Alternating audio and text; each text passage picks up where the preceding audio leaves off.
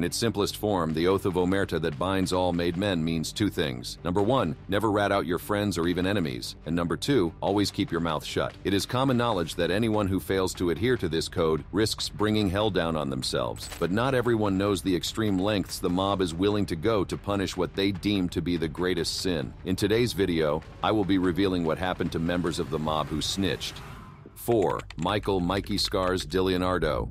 After his June 2002 arrest, Michael DiLeonardo managed to put more mobsters behind bars than even the most famous Mafia informant. Michael DiLeonardo was born on June 18, 1955, to second-generation immigrants, and from his humble beginnings, he went on to become one of the most consequential informants in Mafia history. At the time of Michael's birth, his father was a horse player while his mother was a seamstress. Michael and his siblings were raised in Bensonhurst, Brooklyn, in a predominantly Italian neighborhood, and it was here he earned the nickname Mikey Scars. The nickname was in reference to a facial scar he got after being bitten by a dog. Like many other made men, DiLeonardo was introduced to the world of crime at a relatively young age. His paternal grandfather was a captain in the D'Aquila crime family, which would later become known as the Gambino crime family, so it was not uncommon for young DiLeonardo to meet and mingle with members of the Mafia. By the time he became a teenager, DiLeonardo had joined some street gangs and had begun running errands for several Gambino associates who gave him tips for his services. In 1973, DiLeonardo graduated from New Utrecht High School at the age of 18, and then he proceeded to attend college for 18 months. Unfortunately, he did not graduate. By the time he turned 21, DiLeonardo had started working for the Gambino family, but had not officially been inducted. He was engaged in tasks like vandalization and assault, and it didn't take long for him to develop an interest in other Mafia-related ventures like loan sharking and gambling. As the years rolled by, DiLeonardo took up an active role in the Gambino family's gambling operations,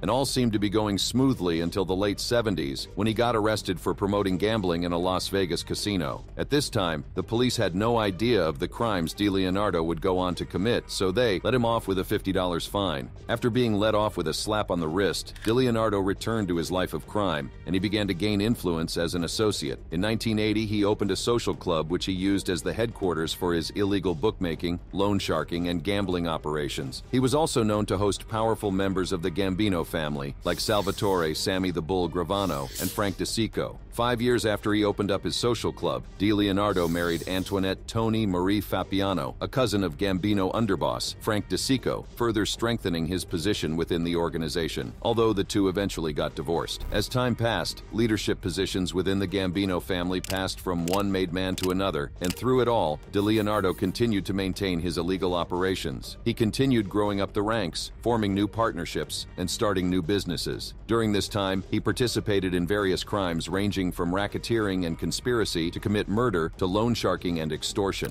After proving to be an asset, DiLeonardo was formally inducted into the Gambino family on December 24, 1988, becoming a made man under the leadership of John Gotti. Now a formal part of the organization, DiLeonardo had the clearance to perform more sensitive tasks, and he had access to the higher-ups. While speaking in court, he said the day he became a made man was indeed a proud moment in his life then. Under Gotti's supervision, DiLeonardo would go on to play a major role in the murder of Fred Weiss. Fred Weiss was a business owner who had done business with Gotti and the Gambino family at some point, and so, when Weiss was arrested, Gotti feared that he would testify against a Gambino soldier. Driven by his fear, Gotti ordered DiLeonardo to arrange for Weiss to be eliminated. Following the arrest and subsequent conviction of John J. Gotti, DiLeonardo was promoted to captain. His new position came with new responsibilities, so he was put in charge of the Gambino family's construction and trucking rackets. Around this time, DiLeonardo became a close associate of Junior Gotti, and together the pair committed numerous crimes, including stock market fraud, murder, and extortion. DiLeonardo's operations persisted until September 2000, when he was indicted on racketeering, extortion, and money laundering charges, after surrendering willfully. The reasons for his willful surrender remain unknown, however. What the world knows is that he was put on trial in the Atlanta federal court with high sentencing guidelines of about 20 years and more. Despite the fact that he surrendered willfully, DiLeonardo was in no way ready to pay for his crimes, so he pleaded not guilty to the charges. 4 months later, on August 30th, 2001, he was acquitted by a jury. Although not found guilty by the jury, Michael was very well guilty of the crimes he was charged with, and he would go on to commit several more after regaining his freedom. Unfortunately for DiLeonardo, his freedom did not last. In June 2002, he was arrested and indicted again for labor racketeering, extortion, witness tampering, loan loan sharking, and the murder of Fred Weiss. Seeing how this wasn't his first run-in with the law, DeLeonardo was somewhat confident that he would beat the judicial system yet again. Unknown to him, the worst was yet to come. While DeLeonardo was awaiting trial, the Gambino crime family suddenly stopped all money going to him and his family on the grounds that he was stealing from them. In response to the allegations brought against him, DeLeonardo sent out several messages declaring his innocence and prompting the family for support, all to no avail. I started getting really angry. One message I sent out, well, probably one of the last ones I sent out, was tell those guys I don't remember dying and I don't remember getting life. I may come home one day. Despite DeLeonardo's attempts, the Gambino family had made a decision. They turned their backs on him and shelved him. For a made man like Michael, being put on the shelf means he was stripped of his rank as captain and had lost all privileges associated with being a member of the Gambino family. Upon receiving the news, Michael felt betrayed and crushed, and this eventually led him to testify against the Gambino family. After making the decision to cooperate with the government, DeLeonardo supposedly became heartbroken to the point that the thought of betraying his former best friend Junior Gotti, combined with his own son's disapproval of his choice, drove him to attempt suicide. Notwithstanding, he went on to provide damning evidence against the mob. DeLeonardo's testimonies led to 80 successful convictions, and among the affected individuals were high-ranking mobsters like Peter Gotti, Junior Gotti, Louis Big Lou Valerio, Frank Fapiano, Richard V. Gotti, Richard G. Gotti, and Michael Yanati. Away from the Gambino crime family where he belonged, DeLeonardo also testified against high-ranking mobsters of other families such as the Colombo crime family acting boss Alphonse Persico and underboss John Jackie DeRoss. Eventually, they were both convicted and sentenced to prison. DeLeonardo's record as an informant is regarded as unprecedented, as he testified a total of 15 times to this date. No other made Mafia member has even come close. In exchange for being an informant, DeLeonardo was given a lenient sentence, and so on September 19, 2011, he was sentenced to time already served in prison and released from confinement. Currently, DeLeonardo and his second family are in the Federal Witness Protection Program under disguised names. On the surface, it appears that the betrayal by the Gambino family propelled DeLeonardo to snitch on the mob and become a high-level government informant. From this perspective, many argue that had he not been betrayed, he would not have gone down that road. Others, however, believe that he should have upheld the oath of omerta regardless of the circumstances. Whichever the case, it goes without saying that the consequence of DeLeonardo's betrayal is that he and his family will spend the rest of their lives looking over their shoulders. 3. Jimmy the Weasel Fratiano. Jimmy, who was the first person you killed? Frankie Nicoli. Where'd you kill him? In my house. How'd you kill him? We strangled him. In your own living room? Right.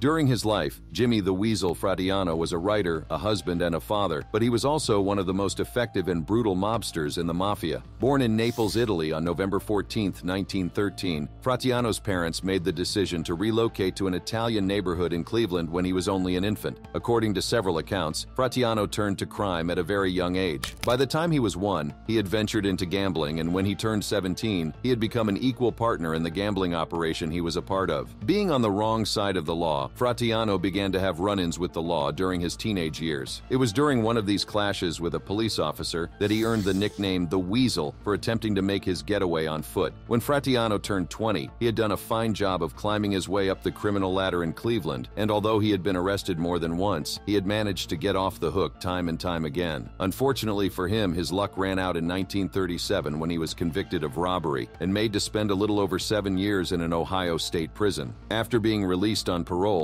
Fratiano moved to Los Angeles, California. It was there that he became a member of the Mafia organization of Dragna, Licata, and E. Bruglier. Now an active member of the mob, Fratiano began to earn a name for himself in the criminal underworld. He also began to build complex networks and amass global connections. Among Fratiano's associates were powerful crime figures like Mickey Cohen, Murray Riley, and Bella Chide. Like with many other made men, Fratiano's growing reputation and status in the mob came with intermittent jail periods and trial convictions. Between 1951 and 1973, he was arrested several times and jailed. In 1951, he was brought in on suspicions of conspiracy to commit murder, but was later released. About 3 years later, in 1954, he was convicted of attempted extortion and sentenced to over 6 years in prison. After his release from prison, Fratiano managed to avoid clashes with law enforcement and the judicial system for a while, but in 1968, he had another run-in with the law. In court, he pleaded guilty to charges stemming from phony pay agreements assignments with drivers at a trucking company he owned. In 1971, Fratiano entered yet another guilty plea, only this time he had been charged with extortion. Despite the fact that he was in and out of prison, Fratiano continued to make his way up the ranks in the Dragna, Licata, and Brooklier organization. And so after the then boss of the Los Angeles family, Dominic Brooklier, was imprisoned, he became acting boss alongside Louis Tom Dragna. Although Fratiano's stint as co-acting boss was short because Dominic Brooklier took back the position after being released, it was filled with controversies. In the short while that he held the position, Fratiano landed himself in hot water with some members of the organization. At one point, he was accused of treachery and of running a separate faction of the family. As time passed, Fratiano's situation grew all the more precarious thanks to a series of situations and events, the first of which was the arrest of Ferrito, a well-known soldier who was affiliated with both the Cleveland and Los Angeles crime families. The climax of it all came when Ferrito turned government informant after learning that his former boss had ordered his assassination. Ferrito's confession led to the indictment of Jimmy Fratiano on charges related to the bombing and murder of Irish mob boss Danny Green, who was also an FBI informant. Now in custody as well, Fratiano was consumed by the same fear that had driven Ferrito, and so he too turned government witness. Some sources, however, claim that Fratiano had been cooperating with the FBI prior to that, and that he made the decision to do so on his own. In exchange for his cooperation, Fratiano received a 5-year prison sentence even after pleading guilty to multiple murder charges. He would go on to serve 21 months of the sentence, after which he entered into the Federal Witness Protection Program. Although Ferrito's testimony led to the indictment of over 15 members of the Cleveland crime family, it was Fratiano that would come to be known as one of the most valuable informants the FBI had turned to date. As an influential figure in the criminal underworld, Fratiano had valuable information that proved vital on more than one occasion. One such occasion was when he informed the authorities of Roselli's role in selling the Desert Inn to Howard Hughes and his part in the CIA's Operation Mongoose. While still in witness protection, Fratiano made the most out of his newfound career as a talker, collaborating on 2 books, The Last Mafioso and Vengeance Is Mine. After about a decade, the Justice Department decided to remove Fratiano from the payroll of the government's Witness Protection Program on the grounds that he had received about $1 million in the last 10 years. After learning about this decision, Fratiano did not hide his displeasure, especially because he believed that the government was abandoning him at a time when the $100,000 contract he claimed the Mafia put out on him was still active. Despite being kicked out of WITSEC, Fratiano went on to live a relatively long life, and unlike many of his peers, he died as a result of natural causes at age 80 in 1993. At first glance, it appears as though Fratiano snitched on the mob and went scot-free, but while speaking in an interview, he himself confirmed that during his time in WITSEC, living alone and staying away from his family was truly disheartening. 2. Abe Kid Twist Relis.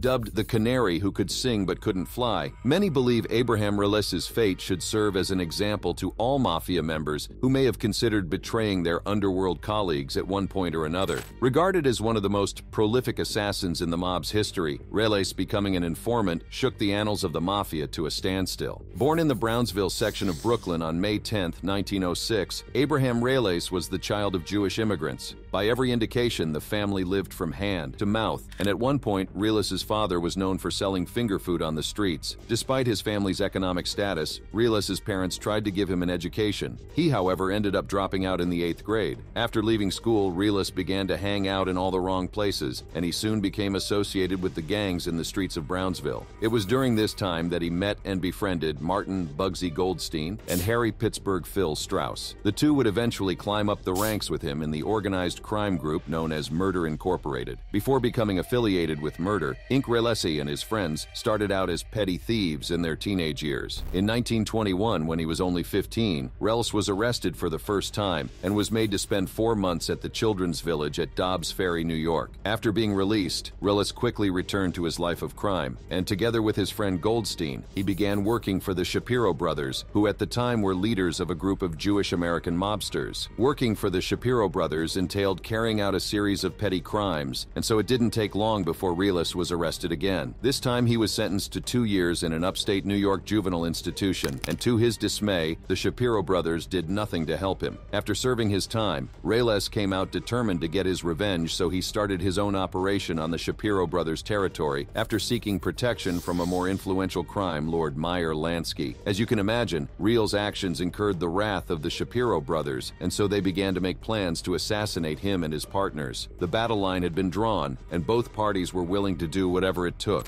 In 1933, while still at odds with the Shapiro brothers, Reyes became a member of Murder Incorporated. At the time that Reyes joined the crime group, Murder Incorporated served as the enforcement arm of the National Crime Syndicate, and they specialized in carrying out contract killings. When it came to committing murder crimes, Reyes's weapon of choice was an ice pick. He would take the kitchen implement and ram it through his victim's ear right into the brain. After what one can only assume to be years of practice, Reyes became so adept at using the ice pick that many of his murder victims were thought to have died of a cerebral hemorrhage. While some assassins are known to kill as a way to earn a living, Reyes seemed to enjoy his profession, so much so that he came to be known as a psychopath killer. Although they may have been exaggerated, some accounts report that he turned to murder for the flimsiest of reasons. One time he allegedly killed a parking lot attendant for failing to fetch his car fast enough, and another time he attacked a worker at a car wash because said worker failed to clean a smudge on the fender of his car. Aside from his occupation as a serial murderer, Reyes was known to be a bootlegger. He also ventured into loan sharking, crap games, and labor slugging. Year in and year out, Reyes continued his operations, and soon he became one of Brooklyn's top assassins. As he was still a member of Murder Incorporated, he answered to Racket's boss Louis Lepke Buchalter and worked for other influential crime bosses like Meyer Lansky. He was slowly making his way up the ladder, but it all came crashing down when in 1940 he was arrested for a string of murders. Reyes was no stranger to life behind bars, but this time it was different. If convicted, he would most likely face execution. After weighing his options, the once bloodthirsty mobster decided to become a government informant, implicating his boss, other highly organized crime figures of the Costa Nostra, and even his close and childhood friend, Bugsy Goldstein. As an informant, Reyes provided valuable information on Murder Inc.'s methods and operations. He spoke extensively on the group's relationship to the American Mafia and dished out details that helped law enforcement close as many as 70 unsolved murders. Thanks to Reyes's testimony, many influential figures in the criminal underworld, including his former boss, Lepke Buchalter, were convicted and executed. Following Buchalter's conviction, Albert Anastasia, an Italian-American mobster who was said to be the co-chief of operations of Murder Inc., was next in line. Albert Anastasia's trial, which was based solely on Reyes's testimony, was set to take place on November 12, 1941. But on the morning of that fateful day, things took a chaotic turn. Seeing how vengeful the mob can be, the authorities placed Reyes in witness protection shortly after he became an informant. In the days leading up to Anastasia's trial, he was hidden away at the Half Moon Hotel in Coney Island, under the watchful eyes of several detectives. But as it turns out, even that couldn't save him. In the early hours of November 12, 1941, with several policemen standing guard at the door, Reyes fell to his death from a window in room 623. As you would expect, the incident caused a lot of speculation and controversies. While one school of thought believed that the Mafia had somehow infiltrated the hotel and killed Reyes, others were of the opinion that he died trying to make an escape through the window. And that's I depended on Reyes as the independent. And that's why he was locked up in the hotel, to hold him, was that it? Not for that one case alone, but that is why he was in the hotel. And are you not familiar with the facts about his death? I am. And what's your version of it? That he tried to escape. Despite the fact that in 1951, a grand jury came to the conclusion that Reyes died accidentally during his attempted escape, the truth about what really happened to the canary who could sing but couldn't fly will forever remain a mystery. To this day, his unusual death continues to serve as an example of the horrible fate that often befalls those who snitch on the mob. 1. Salvatore, Sammy the Bull, Gravano. They have said you are the single most important witness ever to testify against the mob. I think I am. An underboss is the highest position who's ever cooperated. Salvatore Gravano was born on the 12th of March, 1945, to Italian immigrants Giorlando Geri and Caterina K. Gravano. He was the youngest of 3 children, and unlike many members of the Mafia, he had a good standard of living throughout his childhood. As a child, Gravano battled with dyslexia, and because of this, he struggled to fit in at school. He was picked on by other students so much so that he turned to anger and violence as outlets for his frustration. It didn't take long for young Gravano to add crime to the mix, and so by the time he was 13, he had joined a youth gang called the Rampers. Together with his gang members, Gravano began to take part in burglaries and car theft. Finally, at the age of 16, he left school for good. In 1964, when he was around 19 years old, Gravano was drafted into the military. He served in Fort Jackson working as a mess hall cook, and from there he rose to the rank of a corporal before being honorably discharged a few years later. Gravano lived predominantly in Bensonhurst, the consolidated area for the Colombo crime family, and since being in the military had done nothing to quell his criminal tendencies, he quickly fell in with the wrong crowd after home. One of the people that Gravano was associating with at this point was Anthony Sparrow, a young man whose Uncle Shorty was an associate of the Colombo family. Through this connection, Gravano became affiliated to the crime family, and he soon became a part of their illegal operations, which ranged from larceny and hijacking to armed robbery and loan sharking. Within a short while, Gravano managed to worm his way into the heart of Joe Colombo, who was a boss at the time. Joe took notice of Gravano because the youngster proved to be efficient with handling tasks, regardless of the assignment he was given. Sammy the Bull committed what would be the first of many murders when he was only 25 years old. The victim was Joseph Colucci, a fellow Sparrow associate, but that didn't matter much to Gravano. He had been given an assignment and he was willing to go to any lengths to complete it. After successfully taking out Colucci, Gravano gained the respect of Carmine the Snake Persico, yet another notable member of the Colombo crime family. The positive attention and approval Gravano was receiving from the high-ranking men in the family did not go unnoticed, and soon trouble was brewing. This growing tension finally manifested in the form of a rivalry between Gravano and Ralph Sparrow, the brother of Shorty. For the sake of peace, Gravano left the Colombo crime family and swore allegiance to another one of the 5 families, the Gambino crime family. As soon as he joined the Gambino family, Gravano's brutality and efficiency catapulted him into the limelight, and he quickly came to be known as a loyal and trusted family member. In 1976, when he was around 31 years old, Sammy the Bull was formally initiated into the Gambino family as a made man. Becoming a made man meant Gravano had more freedom than ever before within the organization. He became even more ruthless and had absolutely no aversion to turning to violence whenever the need arose. As his status grew within the organization, so did his responsibility. Soon, Gravano was taking part in the planning and execution of several high-profile murders, including the murder of Paul Castellano, the former Gambino boss. Castellano's murder was the first step in an elaborate plan that was hatched by Gravano, John Goody, Angelo Ruggiero, Frank DeSico, and Joseph Armoni to take over the helm of affairs of the family. The group disapproved of many of Castellano's decisions, and so they decided to take action. But Paul f***ed up. He made a lot of mistakes. I thought the world of him in the beginning. He lost my love through a series of events, and he lost the respect that Frankie had for him. After the group successfully took out Castellano in December 1985, Gotti was appointed as the new boss of the Gambino family, and Gravano, his trusted accomplice, was propelled up the family ladder. Under Gotti's rulership, Gravano went from captain to consigliere, effectively becoming the number 3 man within the entire organization. A little later down the line, he climbed up the ranks once again and became the family's underboss. For quite a while, Gotti and Gravano maintained a good working relationship and even friendship. Despite the fact that Gravano had been skeptical about Gotti assuming the boss position, he completed his assignments dutifully. On more than one occasion, he even resorted to using underhanded tactics to keep Gotti out of jail after charges were brought against him. Things, however, turned sour between the pair when Gotti allegedly began to grow jealous of the profitability of Gravano's legitimate business ventures and wary of his popularity among the Gambino men. Sometime in 1988, Gotti, in an attempt to maintain a firm grasp on his power, mandated his capos to meet with him at the Ravenite Social Club once a week. Unknown to him, this was the first in a series of bad decisions that brought about his undoing. At this time, law enforcement agents had been investigating the Mafia very closely with progressive leads, and somehow they had managed to place bugs in certain places where mob members were known to have meetings. One of such places was the Ravenite Social Club, and as you would expect, the bugs recorded several incriminating conversations. Having gathered sufficient evidence, FBI agents and NYPD detectives raided the social club in December 1990. During the raid, Gravano, Gotti, and a few of their associates were arrested. Gravano pleaded guilty to a superseding racketeering charge, and Gotti was charged with 5 murders: conspiracy to murder, loan sharking, illegal gambling, obstruction of justice, bribery, and tax evasion. Things weren't looking good for Gotti and Gravano, and aside from being damning evidence, the tapes also created a rift between the two former allies. Gotti hatched a plan to make Gravano his fall guy by portraying him as the evil mastermind who orchestrated their crimes and schemes, and when Gravano learned of this, he was horrified. And I realized that John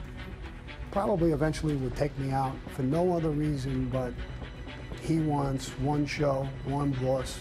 Feeling betrayed and desperate to save himself, Gravano agreed to testify against Gotti and the mob in exchange for leniency. After the deal was made, Gravano officially became the first member of the hierarchy of a New York crime family to turn state witness and the second confessed underboss in the history of the American Mafia to do so. Gravano's testimony combined with the evidence against Gotti meant that he didn't stand a chance in court. He eventually received a life sentence without the possibility of parole and a $250,000 fine. In line with the stipulations of his deal, Gravano received a reduced sentence and was released sometime in 1994. Although Gravano still wound up in jail again for drug-related activities towards the end of that decade, he never returned to the Mafia. Instead, he channeled his energy toward writing books and sharing the details of his time in the mob. By all accounts, Gravano can be considered a lucky man, as he is one of the few people who snitched on the mob and didn't pay the ultimate price. He is living proof that it's possible to get out of the mob somewhat unscathed, but not everyone is that lucky. Spread across history are a number of other mob members who snitched, like Joseph Joe Cargo Valachi and Joseph Stazzi Morelli, and they have all met similar fates. The few who are lucky enough to escape the vengeful wrath of the mob spend the rest of their lives looking over their shoulders in fear. Only a few men like Salvatore Gravano can truly say they snitched on the mob with almost no repercussions. The Mafia world is indeed dangerous for both made men and good citizens alike. More of these dangers are revealed in the next video you see on your screen. Click on it to find out more happening in the underbelly of crime.